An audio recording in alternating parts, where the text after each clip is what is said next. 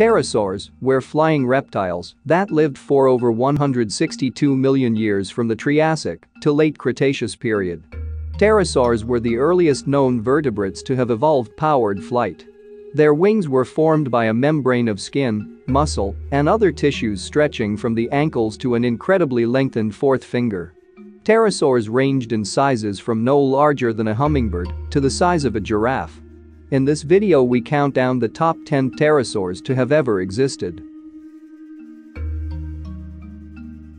Tapahara.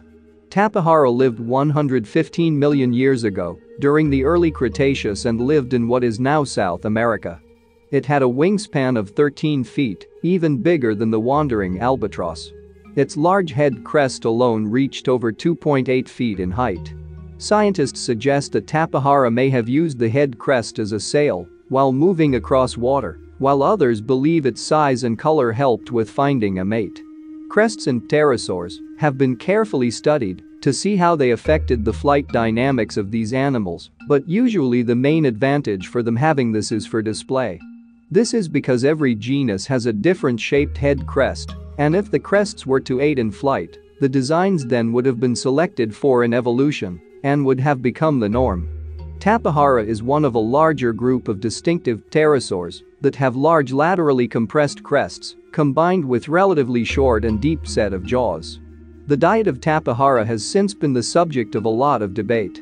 Most scientists consider it to be a fish eater, and some may consider it to have eaten fruit at times. Ornithoceras. Ornithoceras lived approximately 100 million years ago during the middle of the Cretaceous period.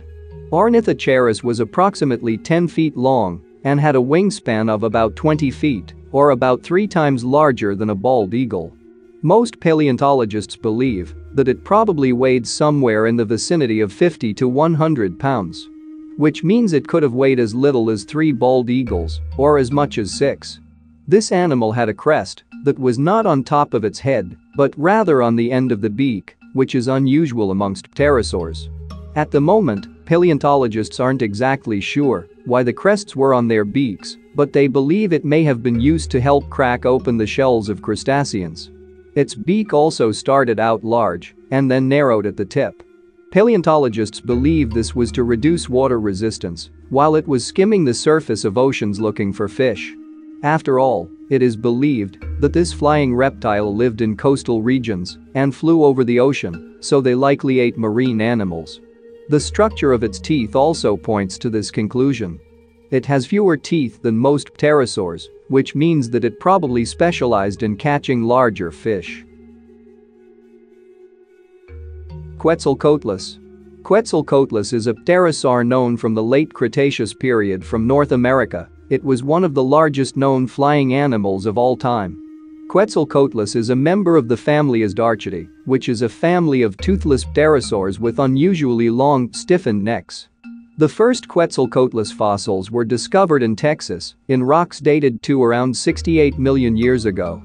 When it was first named as a new species in 1975, scientists estimated that the largest Quetzalcoatlus fossils came from an individual with a wingspan as large as 52 feet. However, more recent estimates place its total wingspan at 33 to 36 feet.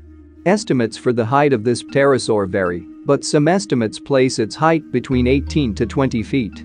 The weight of Quetzalcoatlus is not known for certain. However, the majority of estimates published since the 2000s estimate the weight to be around 200 to 250 kilograms. Pteranodon.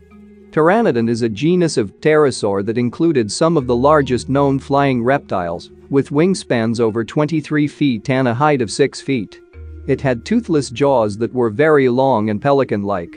Like most pterosaurs, it supported a crest at the back of the skull that may have functioned in species recognition. The crest of males was larger. They lived during the late Cretaceous period in North America, in present-day Kansas, Alabama, Nebraska, Wyoming, and South Dakota. More fossil specimens of Pteranodon have been found than any other pterosaur, with about 1,200 specimens known to science, many of them well preserved with nearly complete skulls and articulated skeletons. Songaripturus. This species was a member of the genus Songaripturus. It was approximately 4 feet long from the tip of its snout to its toes and had a wingspan of about 10 feet. It would have weighed about 14 kilograms, or about the same weight as 3 cats. Songaripturus lived during the late Jurassic to early Cretaceous period and inhabited present-day Africa and Asia. Terradostro. Terradostro is a genus of pterosaur from South America. Its fossil remains date back to the early Cretaceous period, about 105 million years ago. The most distinctive characteristic that separates Terradostro from other pterosaurs is the fact that it had up to 1,000 bristle-like teeth in their mouth. Terradostro had a wingspan of approximately 8.2 feet and stood 4 feet tall. Despite this, they only weighed roughly 2 kilograms. They were omnivores and lived on a diet of small crustaceans, fly larvae, and other plants and animals that live in shallow waters. It has also been speculated to be pink in color due to its diet being similar to that of modern flamingos. This is because of the carotenoids found in the brine shrimp that these pterosaurs likely ate. Utomorphin. Utomorphin was a small pterosaur species that lived 216 to 201 million years ago in Europe. It was one of the oldest pterosaurs known. It had a wingspan of about 3.3 feet and weighed no more than 10 kilograms. Utomorphin is known from only 13 skeletons, including juvenile specimens. The teeth of this pterosaur, combined with the fact that Utomorphin could snap its jaws shut without any spaces between its teeth, points to a diet rich in fish. One Utomorphin specimen has been identified bearing the fossilized remains of the prehistoric fish, Pterosaurs. It is also possible that they may have also eaten insects and potentially crustaceans. Darwinopterus. Darwinopterus was a genus of pterosaur discovered in China and named after famous naturalist Charles Darwin. Between 30 and 40 fossil specimens have been identified, all collected from the Jiaojishan Formation, which dates to the Middle Jurassic period, 160 million years ago. It had a wingspan of roughly 3.2 feet and weighed less than a quarter of a kilogram. These pterosaurs likely lived on a diet of mostly insects. However, it is believed they could have also fed on small reptiles and even early mammals. Ramphorhynchus. Ramphorhynchus is a genus of pterosaurs that lived in the Jurassic period in Africa and Europe. However, the genus, unlike most pterosaurs, did not have any kind of soft tissue crests, nor did it have a bony support for any kind of head integument. While small in comparison to the larger pterosaurs of the Cretaceous, Ramphorhynchus is still larger than most pterosaurs that lived in its environment. It had an estimated wingspan of 6 feet. It was also a piscivore, with teeth that seemed to function as a fish trap for grabbing swift-moving prey from just below the waves. It was not, however, adapted for skimming the surface of the ocean and picking up fish, as some have suggested in the past. Evidence for a mostly fish diet comes from a specimen with the small herring-like fish leptolopids caught in its throat.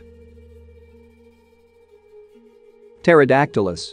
Terradactylus was a small early pterosaur that lived during the late Jurassic period, from Germany. It had a wingspan ranging from 20 inches to well over 3 feet. Terradactylus was a carnivore that probably fed on a variety of invertebrates and vertebrates. Like all pterosaurs, Terradactylus had wings formed by a skin and muscle membrane stretching from its elongated fourth finger to its hind limbs. Terradactylus lived alongside other small pterosaurs such as the well-known Ramphorhynchus, as well as other genera such as Scophognathus, Anuognathus, and Ctenochasma. Well, that was the top 10 pterosaurs that existed. Thanks for watching, and don't forget to subscribe.